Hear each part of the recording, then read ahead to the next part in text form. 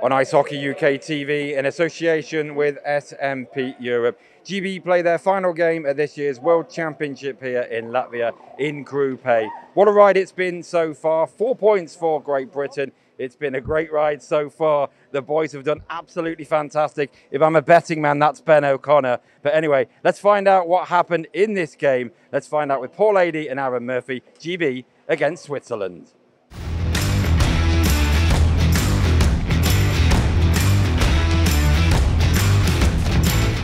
Berchi trying to go out wide on Tetlow. Tetlow played that well. Here's Hammond. Here's a 2-on-1 developing. Hammond and Connolly. Connolly in low. Connolly goes to the back and he's robbed by Rito Berra. Well, that was a nice move from Connolly. He went to his backhand and he got it up too, but Berra makes an outstanding save here. Hammond does a good job. Looking like he's going to shoot, slides across at the last minute. And a good move from Connolly here. And just that's even a better save from Berra. Andrighetto with this shot. Redirected in front. Good play there by Vermeen, a couple of saves by Bounds, and finally Perlini will track it down and flip it out to the neutral zone. GB need to get fresh legs on the ice past the halfway mark of the first period. Scoreless, and another flurry of saves by Bounds there, Paul. Yeah, he came up big, and you can see what Switzerland do well is when they take the puck down low into the offensive zone with speed, they then turn, and if everybody claps down, here comes a chance here, Mark. Corvey back to Hoffman. Hoffman scores! Well, it was coming. They had tilted the ice a little bit, and Hoffman will rip it through. Ben Bounds, 1-0 Switzerland. He now holds the goal-scoring lead outright with 6. Yeah, it was a good finish from him. A little bit of traffic in front. I don't know if Bounds sees all of this, but Hoffman's finish, I mean, you just can't give him time on the puck. He's proven in this tournament he knows where the back of the net is. They finished 8th in 2019. Switzerland, and Patrick Fisher talking before the game, really wants to ramp up now for the knockout stages. And they've come out flying. Here's Luffel. Over to you, Liam Kirk. Now second in the goal scoring chart. He likes a challenge, and now here he is right on cue. Kirk intercepts the play. Kirk! Oh my goodness! Well, he answers right back. 1-1 hockey game. The magic, the mystique of Liam Kirk continues to grow. That's his 6th. Unbelievable. Oh, that's just a fantastic shot, Murphy. He took it so calmly, and even when he scored, I wasn't sure if it was in the back of the net, but he knew it was in. And this is a great job here. I mean, you can see Kirk puts pressure in the neutral zone, is able to get the puck back, and then just quick shot, stick side, probably off the post there. But it's just good pressure from Great Britain in the neutral zone. That's just inside the dot too. I mean, you would expect Berra would make this save, but it's just a perfect shot off the post and in. And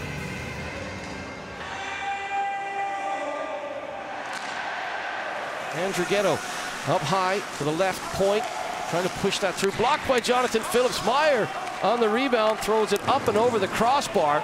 And Great Britain will get that line change. They're going to have to hurry, though, as Luffel is on the left side trying to take advantage of the line change. Luffel to Siegenthaler. D-to-D across. Shervey trying to go away from Connolly. Well, that's a bouncing shot. Rod was in front, but it's Luffel just bouncing it past Bounds. Plenty of traffic in front. 2-1 hockey game. Well, it also came from what Switzerland has been doing in this whole period. Is the third forward has been left high on the blue line, so it does create that extra passing lane high, and then you just shoot it at the net, hope for the best, and that's what happened on this play. And you can see there's lots of traffic, and Rod does a good job getting in front of the net, making it tough on Bounds. He's right in the middle. Bounds never sees that. Rod gets behind the defenseman, takes Bounds' eyes away. Shervey here makes a nice pass up to the point. Shot comes in. For Hammond. Lake kicks the puck along to Connolly. Connolly back to the point. Here's Kirk. 4 forwards on the power play for Keefe Nielsen. Hammond to Kirk. Kirk has a power play goal in the competition. Here's Richardson. Richardson. That came off a Berchi, but Kirk collects the puck. Now Hammond. Hammond trying to go back post. Richardson with the shot. Here's Kirk. Kirk with the shot. Scores! Oh my goodness, that's another. He leads the tournament with 7. Power play goal, GB. 2-2 hockey game, and even Corey Nielsen has a smile on that one. Well, Liam Kirk, take a bow. Well, you don't see Corey Nielsen smile too much behind the bench, but another goal from Kirk. And it's all about finding that open space, you know, when the shots come in, looking for rebounds. It's a nice play to Richardson who comes down. Kirk is just hanging out. That's an area on the power play when shots come in that the puck does come out a lot in that area. And Kirk, being a smart goal scorer, he just hangs out there, waits for a rebound, comes out onto his stick, and again, quick shot between the legs of Barron. That's a big goal for GB and another big goal for Kirk, Murph. Head on a swivel looking for the pass, but it's a good-looking penalty kill thus far. Luffel with the shot right off the shoulder of bounds into the corner. Hischier collects it back to Corvi. Halfway mark of the second period now. 25 seconds remaining on the power play. Here's Alatalo. Alatalo with the shot. It bounces around. Hischier might have got the final touch. That's unlucky as it just bobbled around from skate to stick. A bouncing play and a 3-2 hockey game in favor of Switzerland as they get one back on the power play. Yeah, another unlucky bounce for Great Britain. The shot came in. I think it went off the pants of somebody, or could have even been one of the GB defensemen. Let's have a good look here. Pass goes back. That's a nice play. Then the shot comes in here. There's deflection from Perlini. Then it hits Davy Phillips in the back of the leg and ends up in the bounce. Has no chance. They've got a couple of good bounces in this one, but it's because they're putting pucks on net. You make your own luck. Here's Berchi with the redirect, and Berchi scores. Well, Great Britain not ready for the restart, and Berchi makes them pay. Tucks that under the bar, 4-2. Again, another big goal just after a goal, and this is big for Switzerland. It gives them momentum in this game, and like we've talked about it before, you have to be ready when you come off the bench when the other team has just scored a goal. And right here, right off the face-off, Connolly to O'Connor, slides it through. Here's Hammond. Kirk, nice stick to Connolly. Connolly with a shot. Kirk looking for the bobbling puck. Vera handled that save by Connolly, but Kirk looking for that rebound. Here's Herzog. Kurashev backdoor play, and Hischier, I think he broke his stick on that play as he sent it wide. Nice passing play by Switzerland. Herzog with the shot in bounds will glove that down with 8:07 remaining. And again, Team Switzerland buzzing. Yeah, Kurashev and Hischier are giving GB a lot of trouble. Look at that one-handed pass from Kirk into the slot area. Nice shot comes in from Connolly. I think there was even a bit of a deflection in front on that one, but GB aren't so lucky. And Kirk give and go here. Right back to Kirk. Gets a nice shot away. That's a good save from Berra. But Kirk is having a great game. This is his best game of the tournament. I'm not just talking because he's scored, but he's doing everything right. Fourth goal for Switzerland. There's Shervey. Shervey, a couple of shifts in this period, has looked like the best player, and they redirect it in. Rod and Berchi are in front, and right on cue, Berchi again. And a nice play by Shervey. Shervey has been immense in this second period, and GB are now down 5-2. Well, again, it's that net front presence from Switzerland. I mean, the game plan has get it to the points. GB are coming down low. Let's get it to the points, get some shots with traffic in front, and it has been working for them. Like you say, Shervey uses a bank pass there, and there's the deflection right in front from Berche. Bounds never sees it. They've done a good job taking Bounds' eyes away. They know he's a good goalie.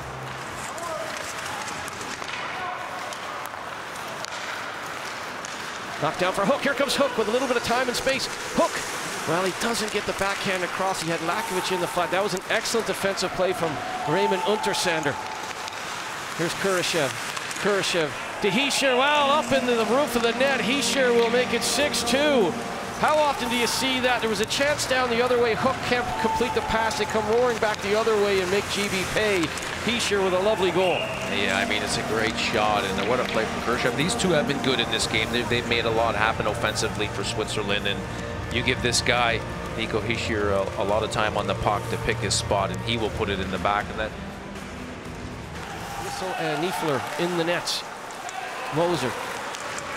Duggan. Duggan with a nice little play, nice little shot on Niefler. Duggan stays with it, and how does that puck stay out? Well, it seemed to hit a couple of legs in front, but I like Duggan's attitude. Takes it to the net, gets a couple of whacks at it, and this is what you have to do if you want to score goals at this level. You have to be able to fight to get to the net, drive in there looking for just hits the toe of the skate of Niefler. And unfortunately for Duggan, he's not able to finish the playoff in the end. Even that one there goes off a few skates in front of the net. Hammond curls back, 6.5 remaining in Great Britain's journey in Riga. Here's Kirk. Maybe the hat trick watch for Liam Kirk now. Here's Hammond. Hammond flips it across for Clements. Clements, too late to the party there. It was jabbed up the wall by Siegenthaler, but now Keefe tap dancing away from Hammond. Hammond won't give up. Poking at it there against Kurashev. Here's Kirk. Kirk, double team but wins the puck. Kirk, down low. Kirk back out in front. Oh, they're stopped, but Connolly tucks it home. They're on the board. Kirk will get a point. It's a 6-3 hockey game on Connolly's first of the World Championships. Yeah, a good all-around play for GB. Connolly finishing that one off. Good work, especially from Kirk there, reading and reacting. Hammond also on this shift. Good hard work from GB, just winning those battles along the wall and never giving up on the puck. Right there, Kirk grabs it, drives through the middle, back, gets a shot in. Connolly picks up the rebound. It's that give-and-go play.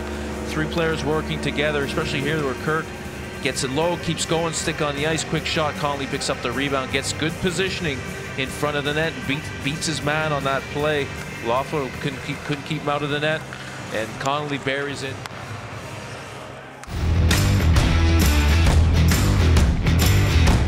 Well, Liam, what a tournament. Let's start with you personally, and then I'm sure we'll go on to the team. But how do you feel? 7 goals at the moment as we talk. You're the leading goal scorer. That's got to be pretty special. Yeah, for sure. It's it's nice, but for me the main thing was I came in and played hard and played the right way, and I just tried to compete as much as I could. Day in, day out. Like I said, it would be nice to have some more results for the team, but I think this is we really played as hard as we could and some of the best hockey we have. So. And I got to give credit to all the guys because it's not just me out there.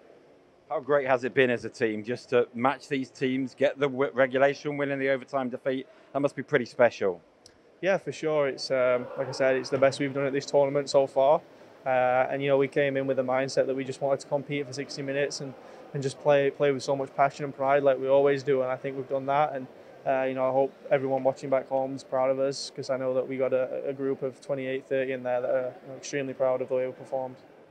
You've just had a Zoom with the Great Britain Supporters Club, and it was so sad that them and all your supporters couldn't be there. But I guess that you were safe in the knowledge that they backed you from back home. That was clearly evident. For sure, I think it does make a difference when they're out here. They're so loud, and you can't say enough good things about the GB Barmy Army. So, to see their support on social media has definitely been nice, and to get that little Zoom at the end so we can thank them and they do their presentations for sure. It's definitely nice, and hopefully next year that they're out here with us. I know you've not really liked talking personally, but I just wonder, everyone's been talking about you. We just noticed you've had the on-ice interviews in the mix zone, gone upstairs. What's that been like with that kind of constant interview after interview? Yeah, I mean, it's sometimes it can be tiring, but I think it's part of the job, right? So, you just go do it and then smile, and it's nice for the fans to hear us guys speak on stuff. So I don't mind it too much. Adam, well, let's start with your overall feeling as a coaching staff of the tournament. How proud and how are your feelings about what you've seen over the past week or so? Yeah, we're very happy with their effort throughout the whole tournament. We weren't quite sure what or how we would look coming into it with no exhibition games and no Elite League season.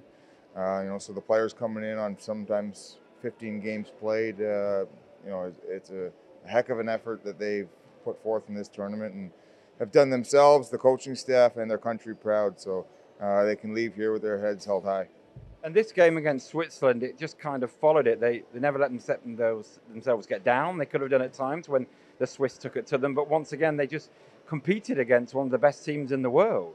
Yeah, that first period in general was great. We thought, obviously, we were in the game, and we were happy with that. The second period, it got away from us there, and we made some mistakes, and they got some luck as well, some lucky bounces. And, we reset in between second and third period and said, let's go out and try and win a period, and they did exactly that. So certainly to us, we're happy to leave on that high note there with the third period and, take the results that we've gotten and try and get better for next season. If you could put your finger on one thing that was the best thing that you did as a team throughout the tournament, what would that be? Well, when we set out, Peter Russell's, one of his, mantras of this tournament was never give up, and we feel that the players did that. Despite some tough nights, they didn't give up and they kept going for a full 60 minutes. And I think that as a result of that, you see some of the scores that were kept, to a reasonable amount there when we were really struggling there against the Czechs and the Swedes and Russia. And so because we're competing for full 60, and allowed us to stay in those. And that's the mentality that we need always going forward. Is never give up and stay in the game as long as possible. And if we do that, we're going to find ourselves in a lot tighter games going in the future. And just finally, how good has it set you up for 2022 in Finland? It's a massive tournament then, because relegation will be on the line. A place in the quarterfinals, this team aims high. My point is, I guess, is how well has this tournament set you up for what might follow next year? Well, it's certainly given us a bit of a building block from last tournament. You see that with the regulation win, and in the overtime loss, a little bit better, and then we'll be aiming for a little bit better next tournament.